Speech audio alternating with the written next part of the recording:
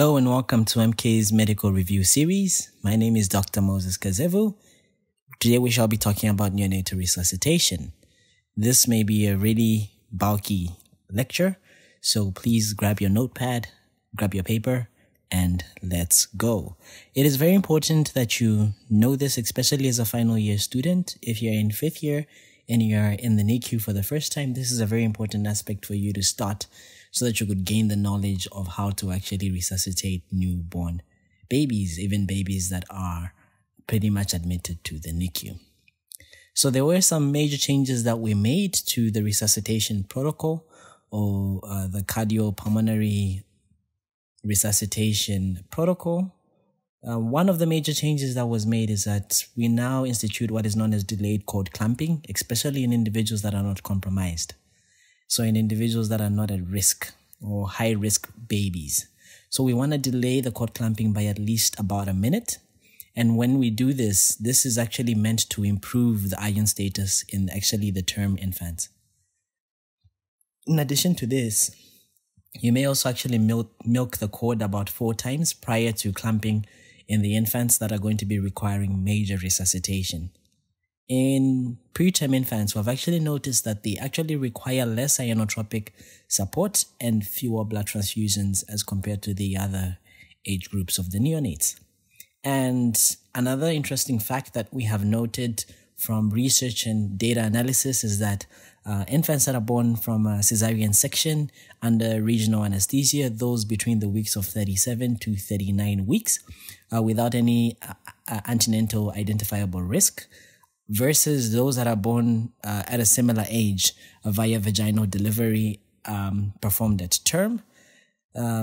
This actually doesn't have any significant increase in the risk of the baby requiring any endotracheal intubation. Then the other major change that was made to this resuscitation procedure or protocol is that generally the commencement of resuscitation should start using room air. And if you have a blender, please use blender. So mix room air plus 100% oxygen. And there actually isn't any significant results that have shown that 100% oxygen actually confers a better advantage over room air. That's why I insist that you start on room air or then proceed to blending both room air and 100% oxygen. And of course, there is a reduced mortality that we have noted in infants that are resuscitated on room air. And in addition to this, if the infant is actually going to be requiring any chest compressions, so please make sure that you increase the inspired oxygen to 100%. Again, no information has been noted on the different concentrations of oxygen that may actually be needed for optimum results because no research has been done yet. We may also want to use a pulse oximeter, which we can attach to the right hand or the wrist. And usually there are now better pulse oximeters that have now been created specifically for the use in the NICU because the conventional pulse oximeters generally don't work if the tissues of the child are generally underperfused. So we could use this as a guide to how much oxygen we're going to be giving, or the percentage of the oxygen that we're going to be given. And with infants that are born before 32 weeks, you should actually place them in a food grade plastic wrap or a bag without actually even drying them just after they are born. Then routine aspiration of any infant that is born and you suspect that there is meconium that has been passed during the process. We do not routinely aspirate for that as we used to do. Then of course adrenaline that was initially given via endotracheal tube. The initial dose, we don't do that anymore. We usually like to give this via an intravenous route. And of course, when you intubate and you want to confirm that your tube is in place, please use a capnometry. So a capnograph could be used, which just simply measures the amount of expired carbon dioxide. But of course, if you do not have this in this setting, I shall mention some other things that may point you towards you being able to make a diagnosis that this tube is actually within the trachea. Then of course, in some infants that have moderate to severe HIE, which is hypoxic ischemic encephalopathy, either at term or near term, you can perform therapeutic hypothermia, so cooling them to a certain extent. There are also some protocols that we shall discuss when we look at hypoxic ischemic encephalopathy. So some key notes before we actually go into the actual steps that you have to undertake whenever you're dealing with resuscitation of the neonate. Remember that this resuscitation is going to be applying to newly born infants that are undergoing pretty much this transition from the intrauterine area to living outside the uterus. But you could also use these same principles in resuscitation of the neonates that have already transitioned past this perinatal point. So it means that those infants that are admitted in the NICU for the first few weeks, if they require resuscitation, you could use these same points that would still be valid. These same steps are the ones that we shall carry out.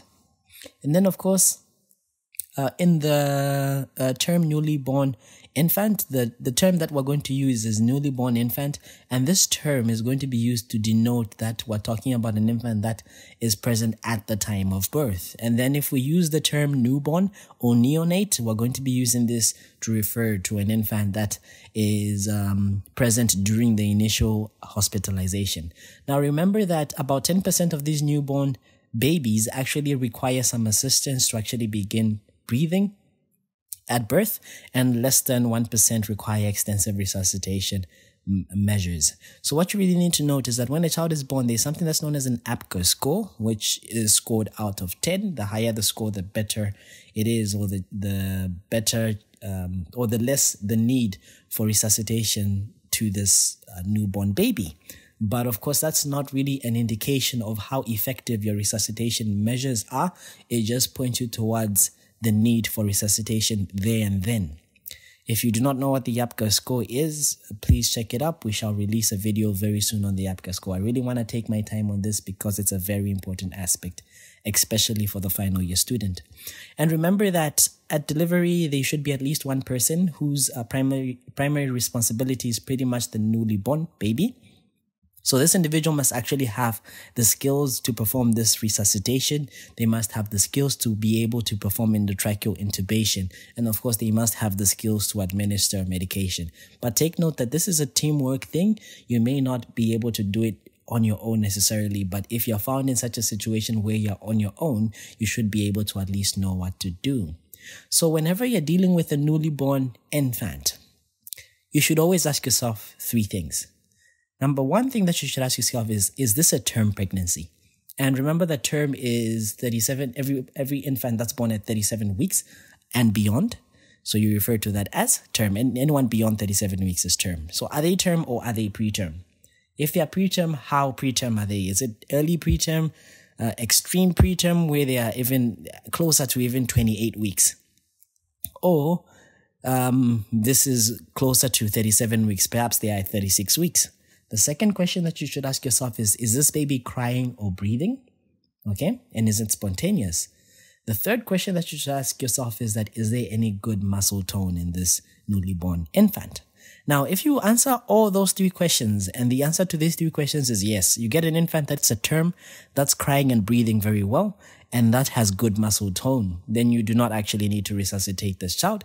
This child shouldn't be separated from the mother. All you could do is simply dry up the child, place the child skin to skin with the mother, and of course cover the child with some dry linen to actually maintain the temperature.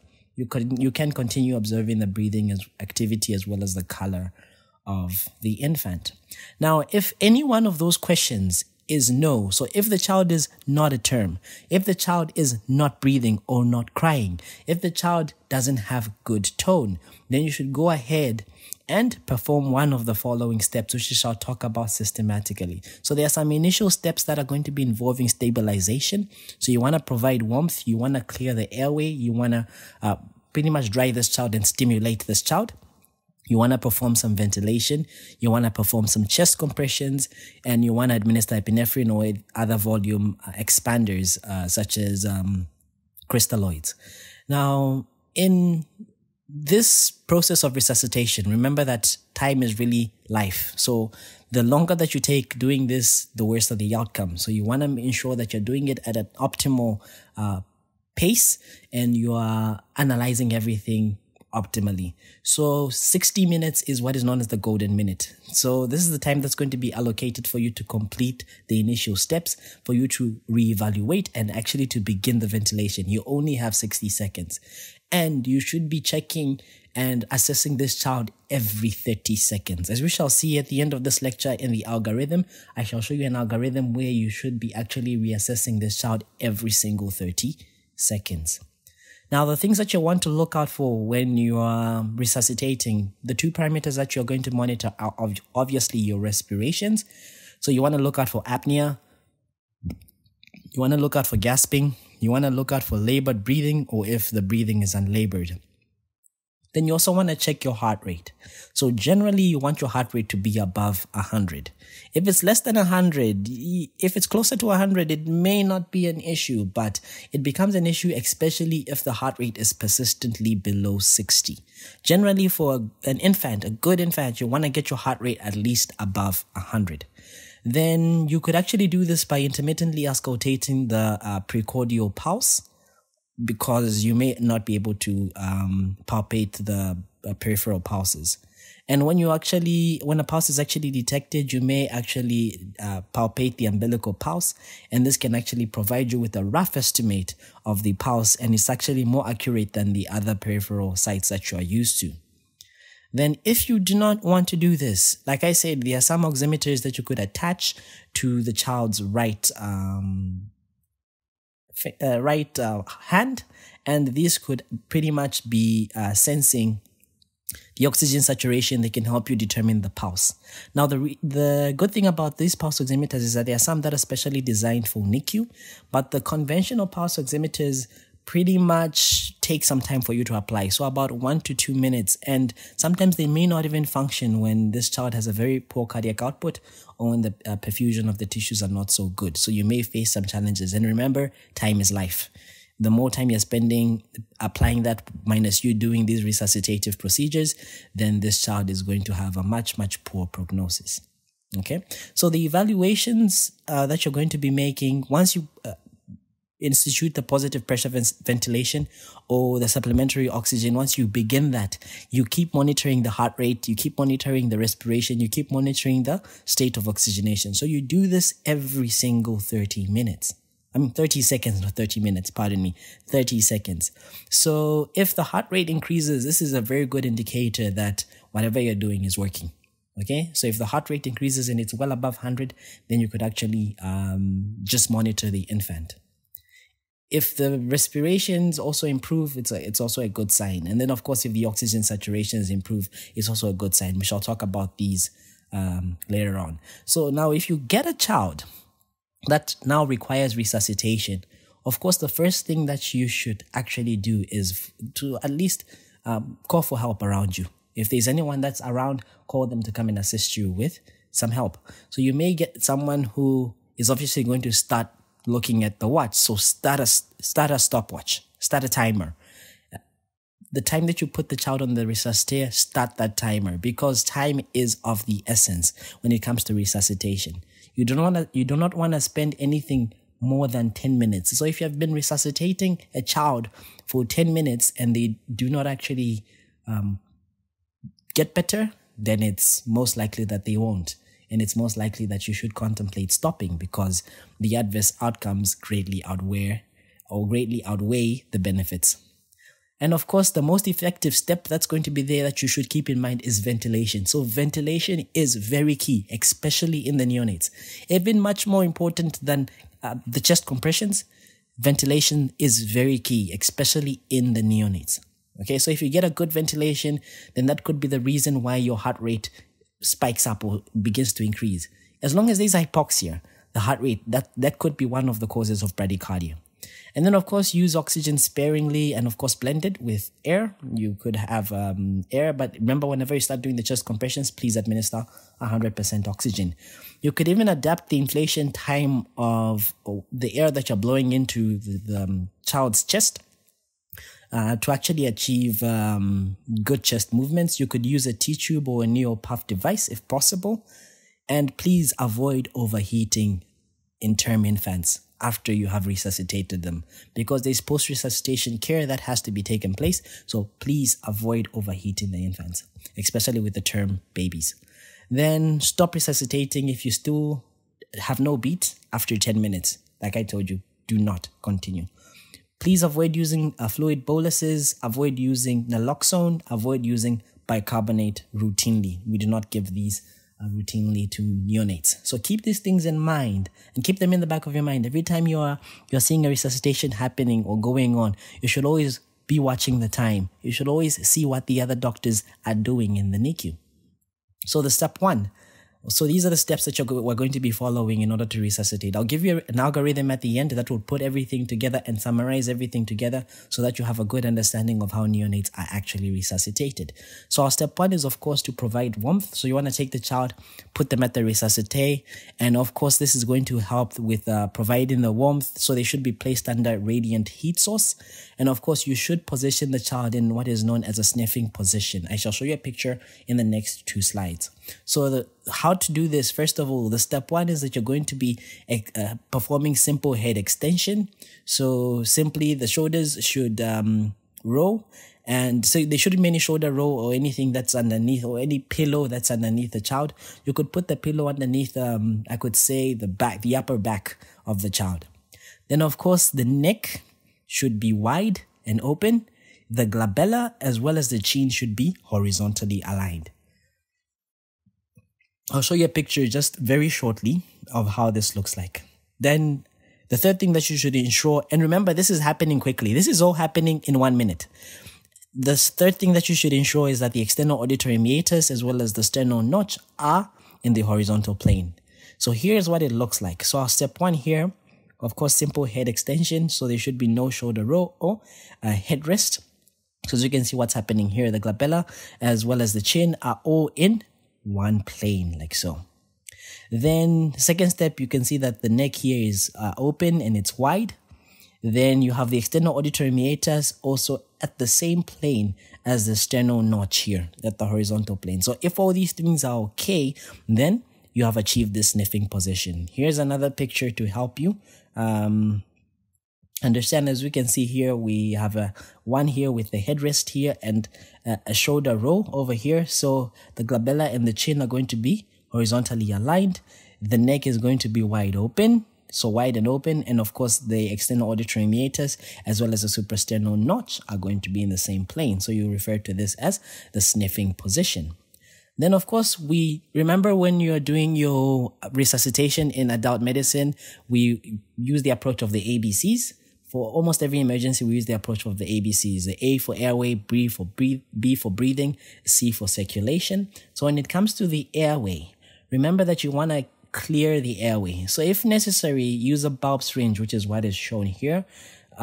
Or you could use a suction catheter, of course, dry the baby and stimulate breathing. So if the amniotic fluids in the delivery room was clear, then you only need to suction this infant if there is any obvious obstruction due to any mucus, or if this child requires positive pressure ventilation, then you could contemplate suctioning. Otherwise, we do not routinely suction the airway of this infant. Then, of course, if meconium was present, way back, we used to suction the oropharynx before delivery of the shoulder, but according to research, there has been no significant benefits of this. So we do not also routinely suction the meconium.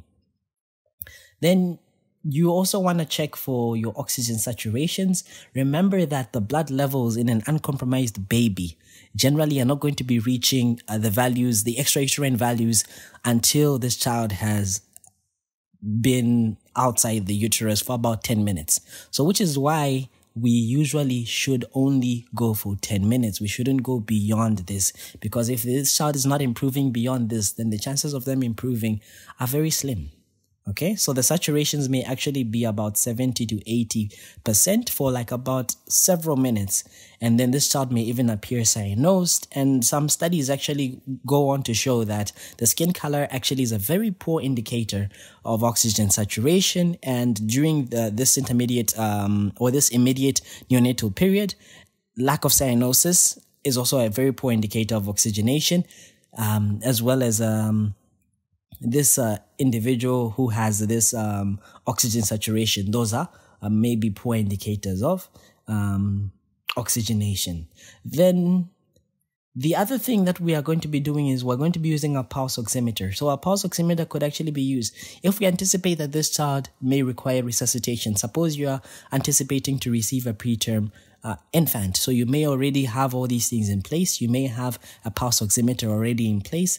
So whenever you're using positive pressure ventilation, please administer the pulse oximeter. And whenever you get a cyanosis that is persistent, or when there's a supplemental oxygen that is needed, please use a pulse oximeter continuously.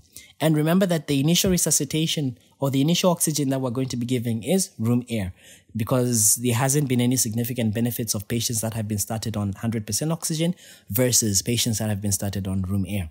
So use room air or a blended oxygen, whichever is available. So then you have to titrate the oxygen concentration to achieve your target saturations.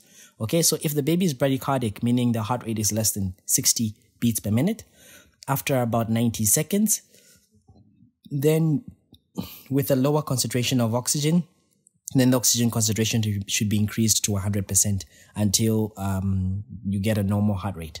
So at 1 minute, your target should be roughly about 60 to 65 oxygen saturation. At 2 minutes, 65 to 70% oxygen saturation. At 3 minutes, 70 to 75% oxygen saturation. At 4 minutes, 75 to 80% oxygen saturation. At 5 minutes, 80 to 85%, and then at 10 minutes it should be at 85 to 95% oxygen saturation. That's where you should actually aim for. And if this infant is actually remaining apneic despite you giving adequate oxygen, and if their heart rate still is less than 100 despite you giving oxygen, then you can start positive pressure ventilation. Then when it comes to B, remember your ABCs: airway, breathing, circulation. When it comes to B, which is breathing and ventilation, you want to initiate inflations following birth, which can either be spontaneous or assisted. So these spontaneous breaths or assisted breaths actually help in creating this functional residual capacity inside the child's lung. So the optimal pressure or the optimal inflation time, even the flow rate at which we should inflate these lungs to establish a good or even an effective FRC or a functional residual capacity, when we're using a positive pressure ventilation, it's not really determined from research. So generally, assisted ventilation rates should be between 40 to 60 breaths per minute. That's what's common in many hospitals.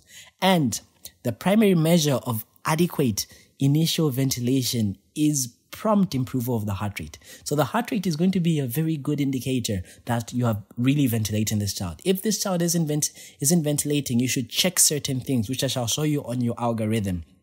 Then, of course, check that the chest movements of this child are happening, and if the chest is moving, then you should consider other things. And then many experts actually recommend that you administer continuous positive airway pressure to infants who are breathing, even those that have are breathing spontaneously but with difficulty following birth. Although there hasn't been studies that have been done in term infants, the only studies that have been done are in preterm infants. Then, of course, you may also want to do a laryngeal mask airway, or use a laryngeal mask airway that may actually fit over the laryngeal inlet. And this has been shown to have an effect for ventilating newborns weighing at least more than 2 kg, or those that are delivered greater than 34 weeks gestation. And of course, a laryngeal mask airway should be considered during resuscitation if the face mask isn't providing ventilation successfully, or if you can't intubate. So it's kind of like the third option. The first thing that you want to do is first use a face mask, a well-fitting, tightly sealed face mask. If that isn't really working, then you can contemplate intubating this child. If that fails, then your last resort, of course, will be your laryngeal face mask. And the person that's doing this must have adequate skill in being able to do this. So with the endotracheal intubation placement, you really want to initiate, this is indicated when you want to initiate endotracheal suction of non-vigorous meconium-stained newborns. You also want to do this if a bag mask ventilation is ineffective, where you're using your ambu bag and face mask. And of course, when you are performing chest compressions, you should also start contemplating placing an endotracheal tube. For special resuscitation circumstances such as a congenital diaphragmatic hernia, as well as extremely low birth weight, you want to contemplate inserting an endotracheal tube. And remember that after you insert this endotracheal tube and you start administering intermittent positive pressure ventilation, there is going to be a prompt rise in the heart rate. And this is a good indicator that the tracheal tube is actually within the tracheobronchial tree and not really in the wrong place, provided that you're giving this effective ventilation. Remember that the most accurate way to determine that the endotracheal tube is within the trachea is by measuring the exhaled carbon dioxide. That's the most accurate way, the capnometry. But you may also look at other features that tend to be less reliable. So you may see misting of the endotracheal tube. You may sometimes see that the chest begins to move. Sometimes when you auscultate the lungs, you'll get this equibilateral air entry. Then we move on to C, which is circulation and chest compressions. Remember that chest compressions are going to be indicated if the heart rate is below 60, despite you adequately ventilating this person. You may have even intubated this person. You may be giving supplemental oxygen for 30 seconds. Remember, you're going to be assessing this every single 30 seconds. So because ventilation is actually the most effective thing that's going to be there in neonatal resuscitation, like I already told you, then chest compressions are likely to compete with this effective ventilation. That's why we usually start with the ventilation. So when the rescuer is actually performing this resuscitation, the assisted ventilation that's being delivered to this child should be optimal before you actually contemplate starting to give chest compressions. And remember that these chest compressions are going to be delivered in the lower third of the sternum, about a depth of 1/3 of the anterior posterior diameter of the chest. And there are two techniques that we could use. The two-thumb encircling hand technique, which is much more superior to the two-finger technique. I'll show you a picture of this in the next slide. So this two-thumb encircling technique, this is where you're going to be placing two thumbs over the sternum. And of course, your other fingers will be encircling the child, kind of like you're holding a door, but your thumbs are in front. And of course, the other fingers will be supporting the back. Then the two-finger technique, you get two fingers with the second hand actually supporting the back. I'll show you a picture of how this looks like. And then, of course, this is recommended. The two-thumb encircling hand technique is recommended in the newly born because it's going to be generating a higher peak systolic values. It's going to be generating higher coronary perfusion pressures. So here's a picture of the two-thumb technique. As you can see, these two thumbs over the lower border of the sternum like that, and the other fingers supporting the back. Here's one where the infant is actually laying flat. Then, of course, this is a two-finger technique. And then how many chest compressions are you going to be doing in this neonate? Remember that compression and ventilation should be coordinated and shouldn't be simultaneous. So the chest should actually be permitted to re-expand fully before you actually compress it again. Okay, and the fingers or the thumbs of the rescuer should never leave the chest of the child until maybe after 10 minutes has gone on, or if this child's heart rate has improved. Then we usually use a ratio of 3:1. So we give compressions, about 90 compressions to 30 breaths, where we want to achieve about 120 events per minute to actually maximize ventilation that can be achieved. And remember that each event is going to be allocated half a second, with exhalation occurring during the first compression after each ventilation. So take note of this whenever you are performing the chest compressions. Then we move on to D, which I shall combine drugs such as epinephrine together with the fluids. Remember that drugs are rarely indicated when you're resuscitating a newly born infant. And if the child has bradycardia that is still persistent, this may actually indicate that there's an inadequate lung inflation. Sometimes it may indicate profound hypoxemia, like I told you. And you have to ensure that you establish an adequate ventilation, which is the most important step to controlling this bradycardia. And if this child's heart rate remains less than 60, despite you actually giving adequate ventilation, despite you actually giving or intubating this child and giving 100% oxygen, despite you actually performing chest compressions, then you can actually contemplate administering epinephrine, administering some volume expansion fluids, or even both. Rarely do we give buffers, narcotic antagonists such as naloxone. Rarely do we give vasopressors. So usually these may be useful even after resuscitation, but we rarely give them, especially in neonates. So we want to give epinephrine. So epinephrine, the route of administration is IV. We used to give it via the endotracheal tube, the first dose at least, but we usually give it IV now. So the dosage is going to be 0.01 milligrams per kg per dose, up to 0.03 milligrams per kg per dose. Or if you want to use mils, you could use 1 mil per kg, which is, it just simply comes down to the same thing. And if we use actually a much higher dose like 0.1 and we give it IV, it may actually result in certain nasty side effects such as hypertension, even worsening of neurological functions. So that's why we want to keep it at a much lower dose. And then if we're using endotracheal routes in places where they're not yet updated with the newer guidelines, we use it at a dose of 0.05 to about 0.1, though the safety of this and the efficacy of this has not yet been studied and has not yet been proven. Then, of course, the concentration of epinephrine that we use is 1 to 10,000. So that's about 0.1 milligrams per mil. So in 1 mil, you get 0.01 milligrams. So let's say if a child is weighing about 10, not even 10, that's too much, 3 kg. Okay. So if the child is weighing 3 kg, so 3 by 1, so they need 3 mils. So it means that you're going to be getting 3 mils per kg, so 3 mils of this solution. Okay, so if you want to change that to milligrams, so let's use a dosage of 0.01. So that's multiplied by 3, that's going to be 0.03. So you're going to be using 0.03 milligrams. So you take 0.03 milligrams of this. And of course, you're going to be repeating this after every 3 to 5 minutes if there is no significant improvement in the heart rate.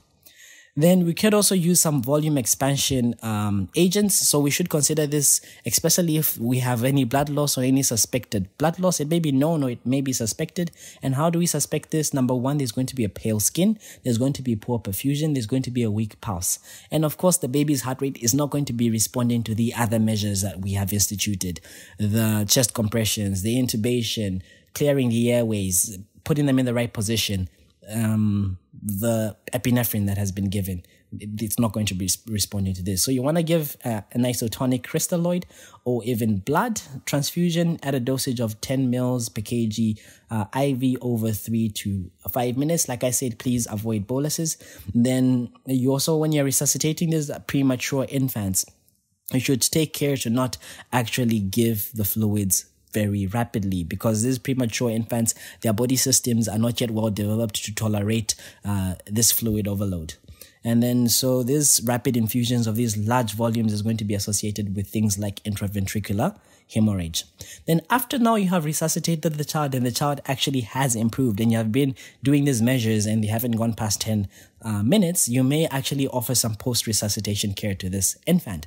So the babies who require resuscitation are at high risk of deteriorating. So please make sure that you monitor the vital signs when they return to normal, monitor the ventilation, monitor the circulation, and monitor the other, the heart rate, the breathing rate, even the oxygen saturation. You may also give some drugs, but they're not really recommended. Drugs like naloxone is not really recommended as the initial resuscitative efforts of a newborn, with especially those with respiratory depression. And the heart rate and the oxygenation are just simply good enough to increase the heart rate if you have proper ventilation. Then glucose, generally there's no specific target concentration that has been put in literature for glucose, but we may actually give an IV glucose infusion that may be considered as soon as it is practical. And one also good step that you should actually do is check the blood glucose of this infant, because this infant might be hypoglycemic. So if they are hypoglycemic, you start a glucose infusion. And then, of course, you may induce some therapeutic hypothermia in some cases, like I told you, in hypoxic ischemic encephalopathy. So here's the algorithm I was telling you about. So I added 2 algorithms to this. So the first algorithm here, you get a newborn. You ask yourself those 3 questions. Is this a term? Is this person breathing? Or are they crying? Is there a good tone? So if they are, then routine care. So you're pretty much going to be providing warmth, put them skin to skin with the mother, clear the airway if it's necessary, if there's any obvious obstruction or any obvious secretions that are blocking the airway, dry the child, and then of course continue evaluating them. Now, if one of these questions, the answer is a no, you obviously want to warm the child, clear the airway if it's necessary, and stimulate them. If their heart rate improves, okay, then, or if their heart rate is below 100, then you want to continue with a positive pressure ventilation and you monitor the oxygen saturation. If their heart rate improves, meaning it's not below 100, and you ask yourself, is there any labored breathing or persistent cyanosis? If there's any labored breathing or persistent cyanosis, ensure that you check the airway and you clear out the airway, monitor the oxygen saturation of this infant, and consider doing a CPAP, or which is continuous positive airway pressure. Then if not, then this infant is okay, so routine care. Then if you are still now administering positive pressure ventilation and still you have put the infant in that sniffing air position, you have gotten your face mask and your ampoule bag, then you're ventilating this child adequately and still their oxygen saturations are less than the optimal that you should get, then and the heart rate is still below 100, then you should take some additional ventilatory corrective steps that we talked about over the lecture. So again, if the heart rate is still below 60, then we should consider intubating the child. We should consider starting chest compressions. We should also coordinate these chest compressions with the positive pressure ventilation. And then, of course, if the heart rate is still persistently below 60, we may consider giving epinephrine, okay? And then if the heart rate still isn't increasing, then consider other things. Consider that there may be hypovolemia. Consider that there may be a pneumothorax. But of course, if this child improves, then you should, of course, go to a post-resuscitation care. And these are the target oxygen saturation percentages that I gave you also in the text. Here's the second algorithm. I really loved this algorithm because we use this locally. And it's actually very, very practical to do. So the first thing at birth, you're going to be providing warmth, wrap the preterm babies, of course, in a plastic bag, and then you may clear the airways if necessary, dry them and stimulate them. Note the time. This is very important. Take someone to note the time. So when they start, if the child is now crying well and they are breathing well, they have good tone, then routine care. So pretty much maintain warmth, keep the airway clean, ongoing evaluation. Then after you have now assessed this, if the child is gasping or there is apnea or the heart rate is less than 100, after 30 seconds, then you want to start your ventilation with room air at a rate of about 40 to 60. You connect the pulse oximeter if it's present, give them oxygen as necessary, then ensure that the chest is slightly rising with each breath.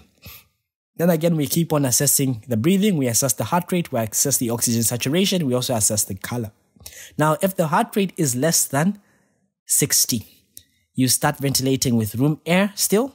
You connect your pulse oximeter if it's available still. You give oxygen as necessary and you still check that the chest is rising.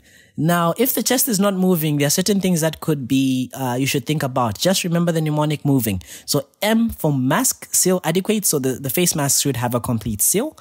O for obstruction, are there any secretions or the position of the child? So position the child in the right position, suction any secretions. V for ventilation, ventilate more firmly to push in more air. I, assess if there's intubation that may be needed. And then N, assess any congenital defects such as a nasocoanal atresia. Then of course G is for any gastric distension, which may actually indicate that you have intubated the esophagus. Then continue assessing the breathing and the heart rate. And as you can see here, we're assessing every single 30 seconds. Then, of course, this child will still be ventilated on room air, probably at 100%. You would have connected your pulse oximeter. You would have given oxygen. You would have also probably intubated at this point. Then, if still the infant's heart rate is less than 60, you start your chest compressions and ventilation at a ratio of 3 to 1. You give your adrenaline about 0.1 to, actually this is supposed to be this is in mils, 0.1 to 0.3 mils. I thought it was in milligrams per kg. So mils per kg, and you diluted 1 to 10,000 parts, or you could use a 1 mil per kg adrenaline if you're giving via endotracheal tube. And of course, you may repeat this after 3 to 5 minutes. And then, of course, correct any hypovolemia, giving you 10 mils per kg IV over 5 to 10 minutes. If this infant doesn't still improve, then you should consider that this infant has pneumothorax and consider other causes. Now, of course, here's on oxygen administration. So use blended oxygen if it's available to target the preductal saturations. So your preductal saturations are here, as I gave you even in the prior diagram. So use these algorithms, pause this video and understand them very well, because they are very important, especially when resuscitating a neonate. Now, the final key points before we end this lecture from this is that please do not go over 10 minutes. So after 10 minutes has passed, consider stopping, because the adverse effects greatly outweigh the benefits of you doing this. And of course, in infants that have a lower chance or have a very high risk of morbidity and mortality, please contemplate withdrawing or withholding resuscitation. We may consider that especially if you are in a setup where there is not so much manpower and there are so many children that require resuscitation. So with that said in mind, thank you for listening to this review lecture video on neonatal resuscitation. I hope it gave you some light on how to resuscitate neonates, especially in the NICU, because this is a very important topic and it may help you save some lives. Thank you for listening to this review lecture. If you haven't yet subscribed, subscribe to the channel, hit the bell icon to be receiving notifications every time I post such videos. Until next time, my name is Dr. Moses Kazevu. Bye-bye.